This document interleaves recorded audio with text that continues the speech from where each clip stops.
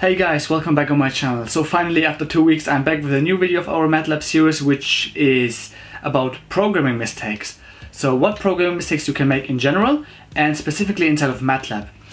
So today we are starting very easily, so what you can do wrong with naming, etc., and then successively work our way up in terms of difficulty of our problems. So before we get started, special thank you to Mathworks and especially Sebastian, the guy working for Mathworks in Munich. Shout out to him. He was sending me this cool shirt with the equation here. We will cover this operation, by the way, in the future series, so make sure to stay tuned. And they also sent me some other cool stuff like this Rubik's Cube here, for instance, which I'll give away at the end of the series if you want. And some other cool stuff. So make sure to check it out on Twitter. I posted the photo there. So if you want the cube but cannot solve it, it's not difficult to learn actually. It takes you 1 week to solve it in around 5 minutes. But that's a different topic. So I would say without further ado, let's jump right into MATLAB and let's get started. Hey guys, welcome back now in the MATLAB environment. And here you can see in section 1, we are starting with the very first problem, which is uncommenting problem.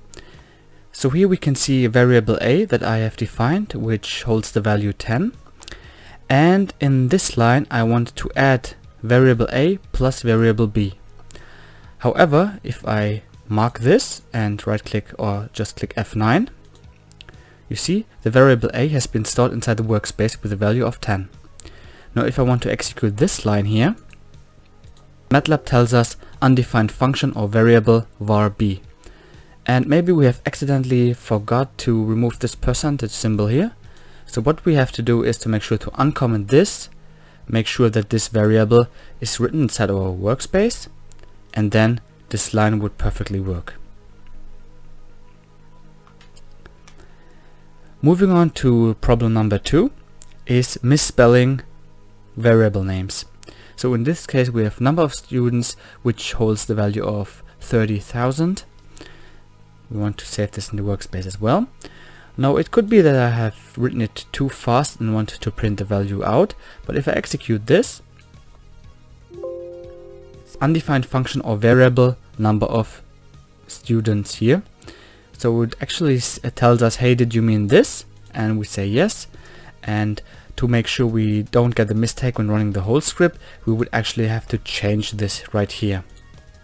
So we just comment this, changed to the actual variable name. Moving on to section number 3, which is case sensitivity. So what you have to know is that MATLAB is case sensitive. So I have defined a string, which is my name equals to Yusuf, and if I want to call this and have accidentally put capital N here on this place, this would not work. Like if I now mark this, click F9, now it's in the workspace as a string, and want to now execute my name, again says undefined function or variable my name.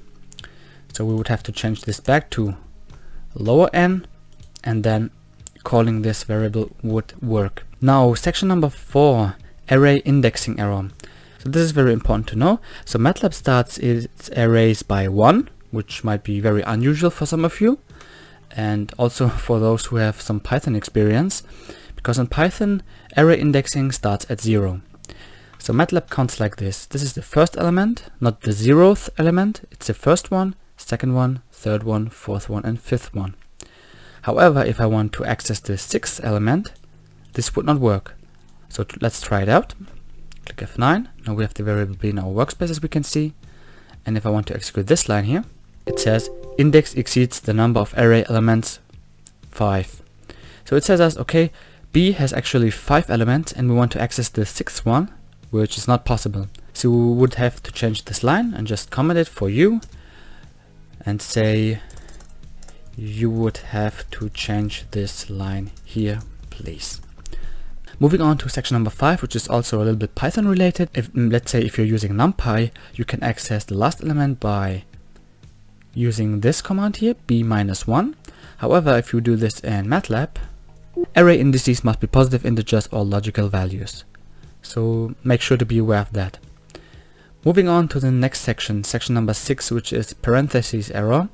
Sometimes if we're writing too fast, we can see that we maybe forget the semicolon, which is not too bad actually, we just get the output, but in this case we have forgot the parentheses or a bracket. So if we execute this code, invalid expression, so it would also say, talk about the parentheses, and it also suggests us, hey, did you mean this? And of course we meant that, and make sure to correct this as well in our code.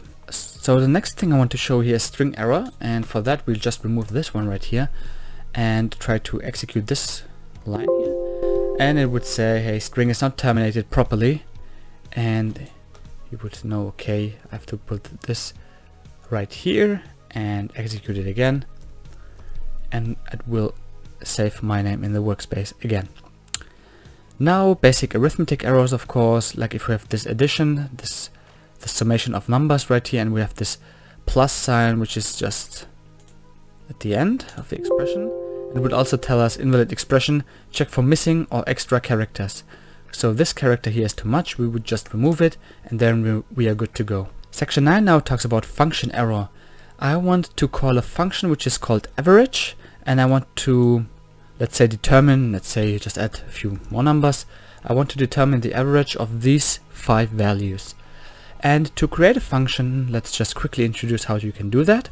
You click on new, click on function, and then I would just adapt everything here. I would say the output should be y, and the function should be called average because I am calling average, and then it would ask me to save the file. I would just put it in the number 3 folder, common programming mistakes, and call the file average.m, which it automatically does because the file name has to be identical to the function name. That's very important to know. We click save, and we want input arguments is just x, and remove this right here and just say y equals to the sum of the input divided by the length of the vector we give it. And we have now defined the function. Let's try to execute this line right here, and you can see that it here first says average is not found in the current folder or on MATLAB path, but it exists in, and then it gives us the folder structure. So what's the problem here? You can see on the left side that the current folder is not the one we actually want to have. So what I usually do is to click F5, click change folder. It would run the whole script and would throw an error anyway. So we just type clear in clear command window.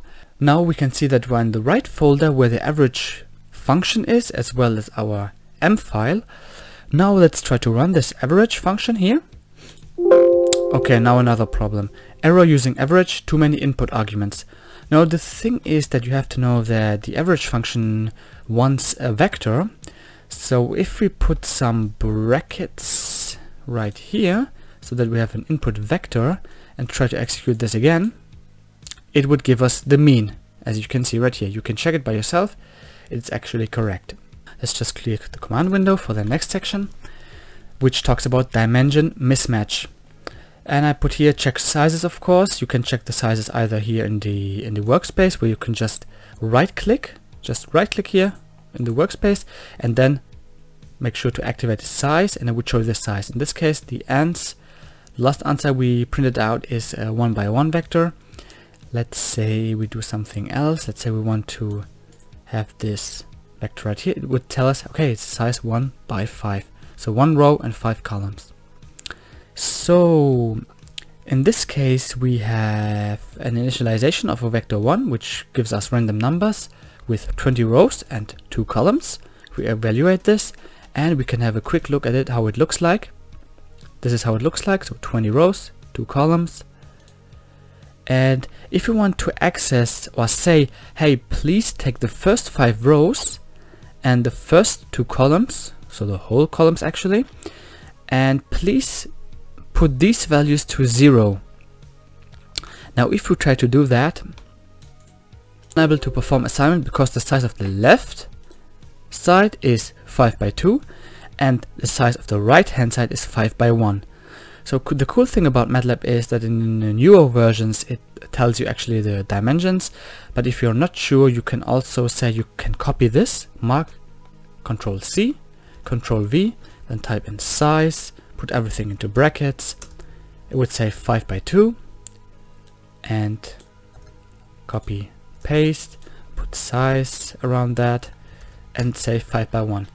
So there's a dimension mismatch, as you can see. So what we can do is just switch this number to a 2, and then we would have resolved the error. We would just check this, and you see no error.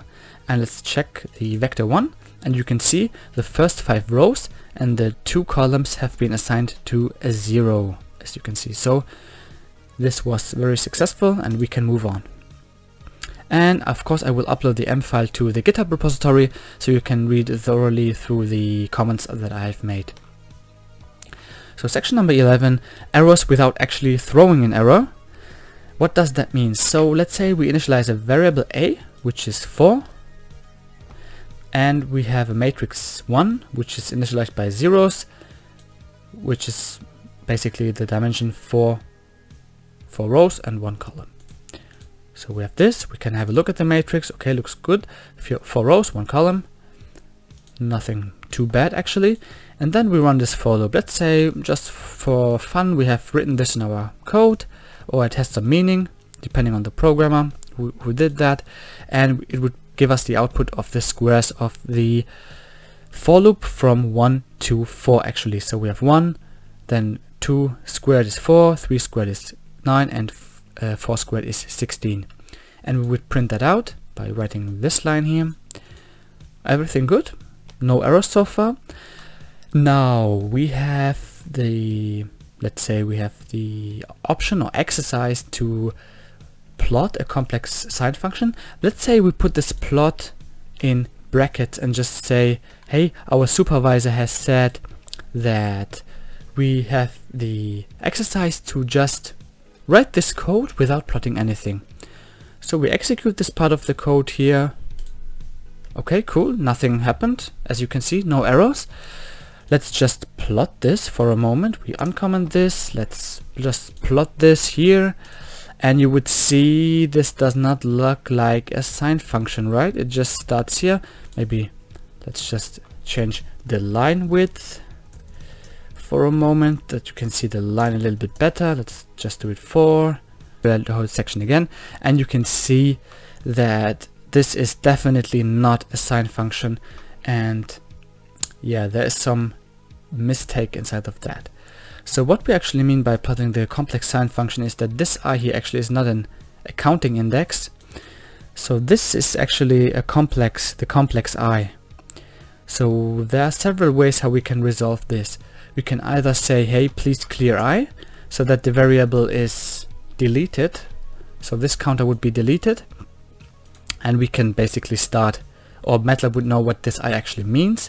So if we execute this part of the code, we would actually get the sine wave from -1 second to 1 second. And what we can then do as well is, let's say we don't use this clear I. Let's just comment this for a moment. We can also say, please use 1 I right here. Then we could evaluate this section. You could say, okay, hey, wait a moment. We have cleared I, and no, it's not in our workspace. This is a bit cheating. Let's just execute this code here again. And now let's try. I is now redefined, as you can see. I is the value of 4, but we said this is 1 I. And as you know, you cannot define a variable that starts with a number. Let's say I want to define, let's say 20 is a random number, let's say 10 columns, 10 rows, 2 columns. We want to execute this, it does not work. So invalid expression, you can just, let's say, define it O equals 2. That would be a correct name for a variable, although it's not very meaningful. So make sure to give your variable meaningful names. So let's plot this again. And you can see it works because we have put a 1 in front of the I, and actually MATLAB knows that this 1 I means 0 real parts and 1 imaginary part, as you can see. But we will talk about that in the next series, where we will cover special values and operators, and also talk about the real and complex numbers and how you can work with them. So I have commented here, reinitialize I. So once one of the biggest problems I personally see, especially working as a tutor in university and helping students to work MATLAB, to write MATLAB code and work on assignments, is that they reuse variable names, and the most common one is I. This I is very popular here to use for, let's say, for loops. The very important thing is to reinitialize values that have been used, or to make sure that you use meaningful names for your variables in order to avoid such problems. So in section number 13 I want to give you the last common programming mistake, and as a live demo I will upload a PDF of other mistakes that you can make on my website, and you can also find it on the GitHub repository page that I will of course link down in the description, so make sure to check it out. You can print it out if you want, so it will be a very nice PDF for you guys that you can check out. So let's move on to the last one, then we are good to go. We have here Matrix 2 that we have, and it has 5 dimensions, as you can see. Very hard to imagine actually what 5 dimensions mean. It's like mind-blowing. And we want to access the 200th element. So this is actually here, it's a problem. We cannot access the 200th element again because it was just at 120. But let's say we want to access the 100th element, just for the sake of demonstration. So matrix 2 here, the 100th element is very hard to interpret, so we don't know where we actually are and which dimension we actually are. So what we can do, and what is legal MATLAB code, is we say to access the first element of the first dimension right here, then we want to access also the first one of the second dimension, the second element of the third dimension, the third element of the fourth dimension right here, and maybe the first element again of the fifth dimension. Then we can mark this, click F9, and it would give us this 0.1751. And as a general tip, for n-dimensional matrices, you just use n-1 commas to write it very clear and concise. So we have here 5 dimensions, have 4 commas as you can see, and here we also use 4 commas and the 5 dimensions. So that was the 5th video of our MATLAB series. I hope that you really enjoyed it, as always, of course. If you have any questions, comments, put them down in the description. I will answer every question or comment you will send me. So make sure to make use of that. So the announcement I wanted to make, I was talking earlier on, was I will be in China for approximately 3 weeks, so in Shanghai. And I will pre-produce all my following videos, not all of them, but 2 to 3 videos actually, and will put them on my Patreon page. So if you want to have access to the videos beforehand, so 1 week before the release, you can check out the Patreon page, and that's how we will handle things or video releases in the future. So that means so you can watch every video 1 week before the initial release, as I just said, on my Patreon page. So you can also choose the lowest tier, so if you spend like $1 you can watch the video already beforehand. So that was the announcement I wanted to make. Other than that, make sure to hit the like button, subscribe if you haven't already, you know that.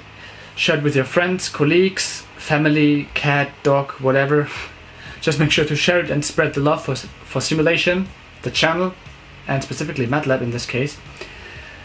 And I would say, have a nice day, evening, night, from wherever you're watching on the world right now. I hope you're having a great day, and see you in the next one. Peace.